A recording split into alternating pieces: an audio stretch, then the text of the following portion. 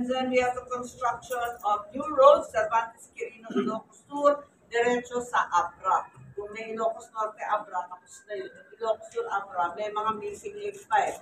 So maybe we can interview also DPWH Ronel Campus here. And then we have the improvement of the barangay road of Sukon here in Ilocos Sur, care of the mayor. I think of the big project, we're still doing the continuation of Alilen's Pon Bakun, and we're still doing the Langilen, Pantay, and Quirino areas. No, San Quintin, sorry, San Quintin Pantay.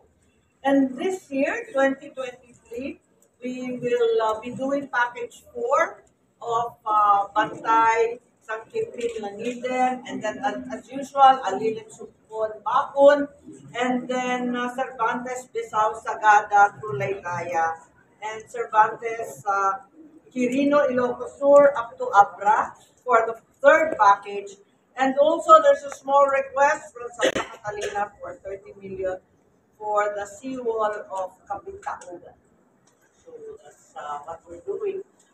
The reason for these projects are really very simple. Sa nga tulad na dito ngayon sa regional projects tayo, tatlo ang balin, ang konkreto, the solid north. Solid na solid talaga. Tapno na paspas ka na iruti Banangkay Kaysa, Ilocandia, ken isubliti pakabuklan ti Ilocano adda sa mapulo a kalsada dumalya sa ti Region 1, 2 car ken kailukan ti Region 3.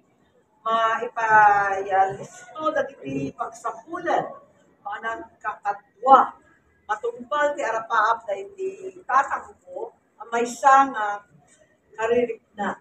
That's my dad's old dream of the Solid North, that we unite all these areas that were actually only one Ilocandia back in the day. Pero alam naman natin, nagkawatak-watak yan kasi pinaghati-hati tayo through the decree of February 2, 1818, and thereafter with La Union, Abra, and the rest. So this is a way of making our businesses, the kasapulan, and all our travel is much easier.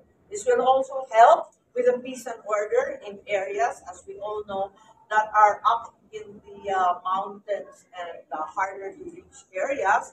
And also, in addition to the peace and order, of course, we are hopeful that this will generate tourism traffic in all the corners of Ilocandia, not merely at the coast, not merely in the cities, but throughout the areas.